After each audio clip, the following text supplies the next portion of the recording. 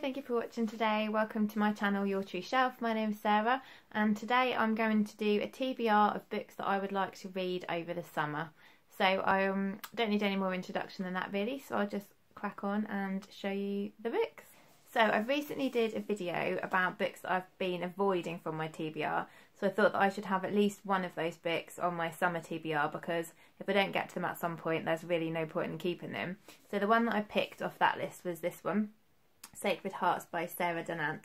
So this is set in Italy in 1570 and it's about a girl called Serafina who she's taken from her family and she's placed in a convent, and she has the gift of a beautiful singing voice, but because she's been placed in the convent against her will she refuses to sing. So this is her story and it sounds really intriguing, and as I said in my previous video about books I've been avoiding, I'm not really sure why I'm avoiding it, so I'd like to put it on my list for the summer. I like reading books when it's warm and hot in this country that are set in a similar sort of climate. I find it really difficult to read books that are sort of autumnal or snowy and things when it's in the summer, but so that's why I picked this one. The next book I want to read this summer is Elmet by Fiona Mosley, and this was longlisted for the Women's Prize, and the reason that I want to read this one over the summer is because one of my friends from work has lent this to me, and this is about a boy called Daniel. It sounds a bit creepy, so it says the simplicity of his early life with Daddy and Kathy has turned sour and fearful. They lived apart in the house that Daddy built for them with his bare hands. They foraged and hunted. When they were younger, Daddy and Kathy had gone to school, but they were not like the other children then, and they were even less like them now. Sometimes Daddy disappeared and would return with a rage in his eyes, but when he was at home he was at peace. He told them the little copse in Elmet was theirs alone, but that wasn't true. Local men, greedy and watchful, began to circle like vultures. All the while the terrible violence in Daddy grew. So this sounds quite creepy and quite scary, and just contradicts what I just said about reading things set in the summer. But I do love books set in forests because I am a bit obsessed with forests. So I'm looking forward to reading this one. So next on my list is Sing on Berries Sing, which was from the shortlist of the Women's Prize this year. There's been lots and lots and lots of talk and massive praise for this book, and I didn't manage to read it before the winner of the Women's Prize was announced. It didn't win, but I'm still really looking forward to reading it this summer, and I'll get to this one really soon because I don't want to wait for it much longer. Is Nutshell by Ian McEwan. I've got quite a lot of Ian McEwan's books, and I actually met him when he came to UEA, which is our local university, to give a talk. He is linked with UEA through the creative writing degree, and yeah, so he's signed some of his books for me, which was pretty amazing. He hasn't signed this one, and this is one of his newer ones. So it says, Trudy has betrayed her husband John. She's still in the marital home, a dilapidated, priceless London townhouse, but John's not here.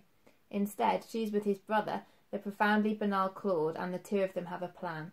But there is a witness to their plot, the inquisitive 9-month-old resident of Trudy's womb. So that sounds pretty intriguing. So the next book that I'd like to read this summer is This Must Be the Place by Maggie O'Farrell. And I've heard so much praise for Maggie O'Farrell from Simon of Savage Reads and from Jen Campbell, and I really want to read this. And confession time, I've never actually read anything by Maggie O'Farrell, so when this book came out and I heard so much praise about it, I picked it up for myself. Interestingly, I also bought a copy for one of my best friends and she hated it. So we normally have quite a similar taste in books. So I guess that put me off for a little while, but I'm looking forward to giving it a try.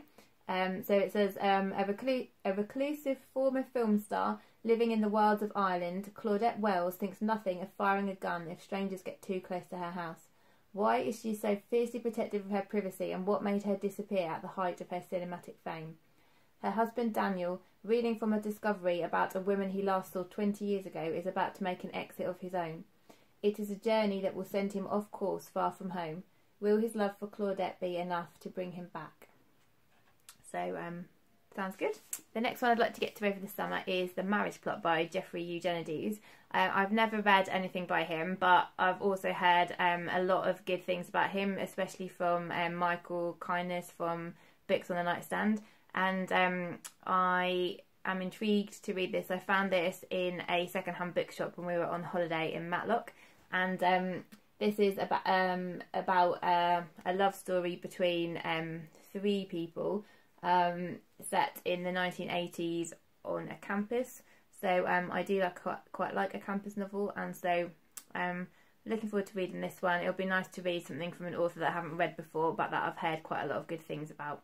Next on the list is Days Without End by Sebastian Barry, which I bought a while ago and I'm really looking forward to reading. This one was the Costa Book of the Year 2016, and it is a love story between two men in the army in 1850s America, and it seems like they're facing extreme hardships in the war. And it says there's an Indian girl who crosses their path, and so she becomes involved in the story as well. And I'm interested in this period of time, and I am interested in the story between the two men, and I've heard really good things about this. I don't know what's taken me so long to get to it, and so this is one of my choices for the summer. Next we have Ian Banks, A Song of Stone. So I've never read anything by Ian Banks. Again, another feels like that's a bit of a confession. I know Ian Banks writes also science fiction under the name of Ian M. Banks, and never read any Ian M. Banks books either. My friend bought me this for a present a couple of birthdays ago and haven't read it yet. It sounds quite different. So it says, the war is ending, perhaps ended. For the castle and its occupants, the troubles are just beginning. Armed gangs roam its lawless land, where each farm and house supports a column of dark smoke. Taking the roads with the other refugees, anonymous in their raggedness, seems safer than remaining in the ancient keep. But the lieutenant of an outlaw band has another idea, and the castle becomes the focus for a dangerous game of desire, deceit and death. So it sounds quite sort of otherworldly, dystopian, doesn't really say what time period it's set in, but I think it's something that is completely different from the things I would usually read, and therefore it will be nice to sort of expand my horizons and to give it a go and to see whether Ian Banks is my cup of tea. So penultimate choice is this one, When God Was a Rabbit by Sarah Winman. So I read Tin Man last month, I think it was, and it was one of the most wonderful, beautiful, gorgeous books I've ever read. And so when I was in the library last time, I saw this on display, and I thought, well, definitely need to borrow it, because if it's anything like as good as Tin Man, then it'll be brilliant. It's about it's about a brother and sister, a book about childhood and growing up, friendships and families, triumph and tragedy, and everything in between. More than anything, it's about love in all its forms. So it's quite nice. It doesn't actually really tell you too much about the book. There's no spoilers there, which is nice. This one I'll be getting to fairly soon because it's a library book. And then last but not least, we have some non-fiction, which is The Butchering Art, which was listed for the Wellcome Prize this year by Lindsay Fitzharris. Again, I'll be getting to this one fairly soon because my friend from work has lent me this book as well.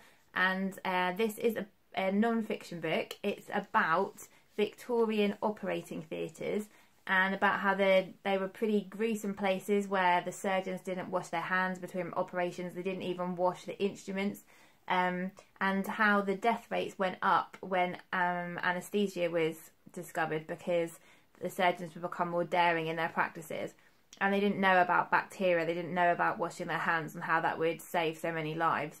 So it's about the story of how Joseph Lister discovers germs, basically, and he tries to bring in practices of hygiene, and it's about how people thought that he was he didn't know what he was talking about, and they didn't want to trust what he was saying, and obviously he turned out to sort of revolutionise medicine in the way we know it now.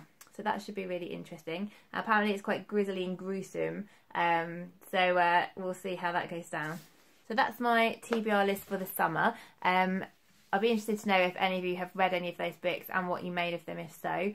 It'll be interesting to see how many of them I actually read this summer, how many of them get superseded by other new purchases, for instance.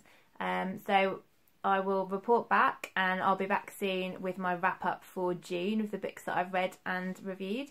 Comment down below, give me a like or a subscription if you're enjoying my videos, and I will speak to you soon. Bye!